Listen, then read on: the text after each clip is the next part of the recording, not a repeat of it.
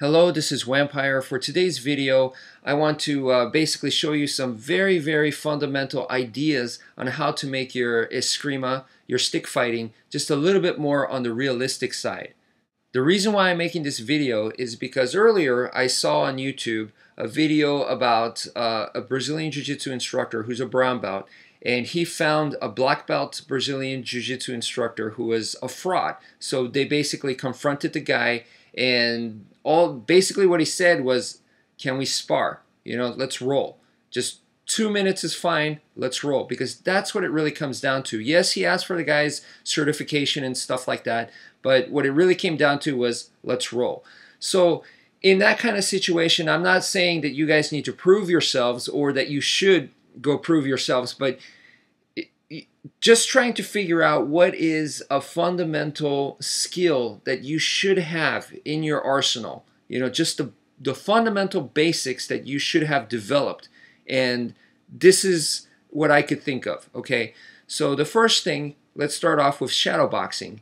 And this is Eskrima, this is stick fighting. So in this case, you're going to be shadowboxing, not barehanded, not like boxing or kickboxing, but you're going to be shadowboxing with a stick or with a training knife. So that's the idea there. Shadowbox with those weapons. And you might be wondering about how long. 20 minutes is what I think you should be able to do. Is you should be able to go 20 minutes. That's a long time. So what we're going to do is we're going to break it down into 5 minutes. Okay. So 5 minutes times 4 equals 20.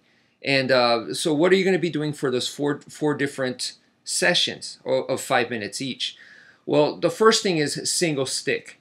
The second thing is the second session, you should be using double stick. And then the next one is single training knife. And then the last one is double training knife. So yes, we use a whole lot of different weapons and stuff, but when it really comes down to it for the stick fighting arts, I believe the stick and the training knife, those are our two most essentials. Yes, we do improvised weapons. Yes, we do empty hand too.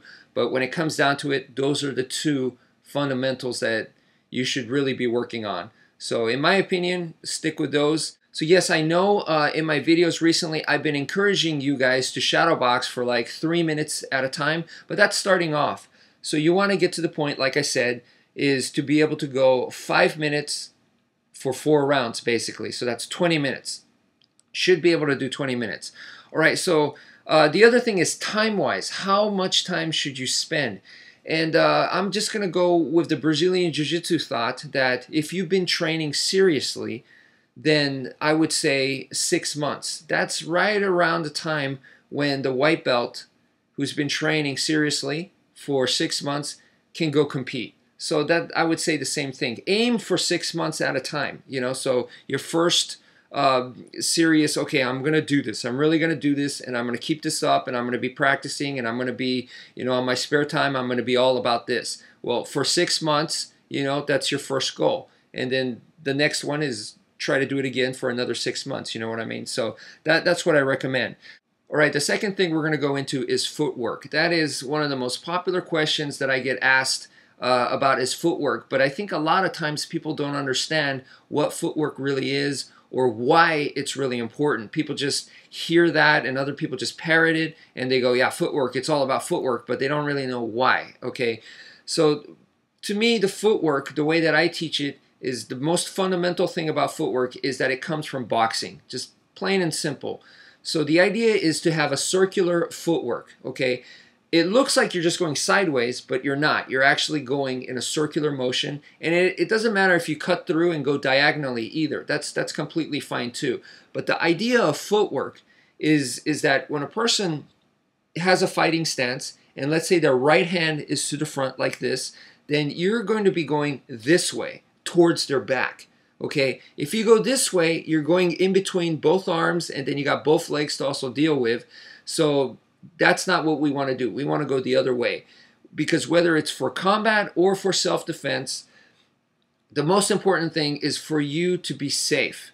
And if that is the most core fundamental, then we're going this way towards their back. Okay, That's the bottom line. All right. Now there's plenty of other thoughts and strategies where you go, where they're stronger in their attacks and stuff. But the main idea, like I said, from a defensive point of view, even in combat, a defensive point of view where you are going to survive. Your survival is the most important thing, because once we start getting into weapons and stuff, even a quick nick can really cause a lot of damage. It can. So we want to avoid those as much as possible.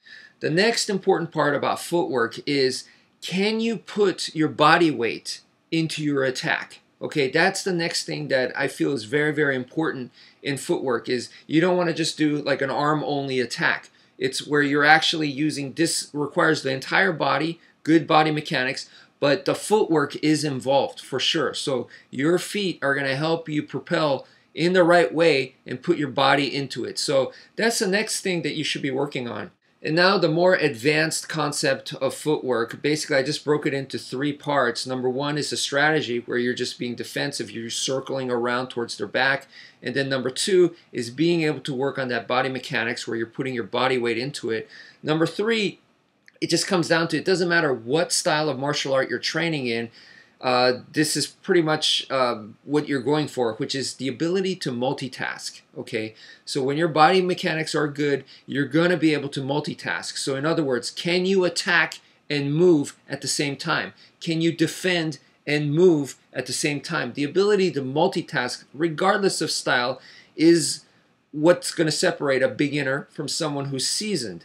All right, a beginner, they can't do it well. So if they're going to attack, they need to just 100% attack. If they're going to move, they need to 100% move. If they try to move and defend or move and attack, they're not going to do a good job of it. So that's when they're going to be vulnerable.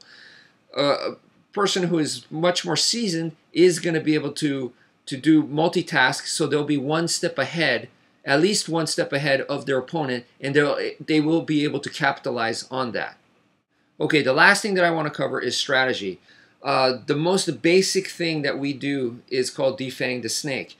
And that basically, you could define that as when the attack is coming in, you're going to attack their attack. But what it really comes down to is the primary targets that we want, it doesn't change regardless of style, whether it's European fencing, whether it's Japanese sword fighting, kendo, or whatever. It doesn't change. The targets that we want is going to be the same unless you're using a different type of weapon. Okay, so the head, the throat, the groin, all this kind of stuff, it's not going to change. You're going for these things. But because that can be difficult to get to, that's why we're defanging the snake. So that means basically when we defang the snake, we're going for secondary targets. They're not the most ideal targets.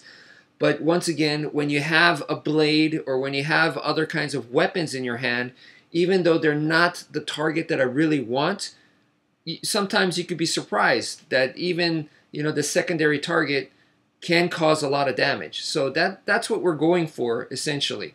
Okay, so the next part of strategy is I want you guys to keep in mind that there's a ton of different types of tactics and strategies going on. There's all kinds of setups and stuff that you can do, but basically bringing all that together and bringing it down in a nutshell, just simplifying, oversimplifying it, it comes down to breaking their posture. This is exactly the same thing in Brazilian Jiu-Jitsu, okay? You're breaking their posture. If they're off balance, they need to recover that. If they don't, they're in a very, very weak spot, and their attacks, their defenses is not going to be as good as it can be, and we're there to capitalize on that. So as their balance is bad, as their posture is bad, we could already be attacking them at that point. So that's what we're doing. Keep in mind, once again, the primary thing we want to do is we want all the primary targets, the headshot. We want to hit them, in the stomach, or all the main targets there. That's difficult to do. And keep in mind, if they're game and they're trying to fight back, they're trying to do the same thing to you. So I want their primary targets, they want my primary targets. If we go at it, then it's equal, all right? And we're going to be in big trouble. So we need other things. Instead of doing that, we're going to be attacking and breaking their posture. By doing that, it's going to create windows of opportunity so that we can go to our primary targets that we want. So in other words, what we're doing is we're going step by step by step, breaking them down slowly, slowly, little by little, to open windows of opportunity. If they don't have that skill and they don't have that kind of strategy, then what they're doing is they just got to immediately go for my primary targets. What they're doing is a dice roll. They're in Las Vegas. That's all they know. They know zero or full attack. Whereas to what we're doing here by breaking their posture is we're going step by step. We know how to climb there and get there, get to our goal. And that makes our method a little bit safer and a little bit more realistic. What they have to do is they have to take a big chance and risk a lot. All right, the last essential part is, once again, very, very similar to Brazilian Jiu-Jitsu, and it's actually positioning. Positioning is placing yourself in a place that you know how to defend, you know how to attack from there, you know what to expect from there, all right? That's positioning. In the Filipino martial arts, from what I can tell, positioning comes from the hubad. And the way that I personally like to teach it, my own interpretation, which this whole video, all my videos is my own interpretation of the Filipino martial arts, but in this particular one, the hubad area, the way that I like to teach is I like to go back to the fundamentals, just like when we're doing the stick stuff. I ask you guys to shadow box. I ask you guys to, go back to boxing, and even if it's with the training knife or with the stick, is to put in, that kind of movement in there. So back to the fundamentals. So same thing with the hubad. I like to go into basic MMA or Muay Thai clinch. So to just have a fundamental there and to work from that to the point where you can start applying more of the sensitivity type skills.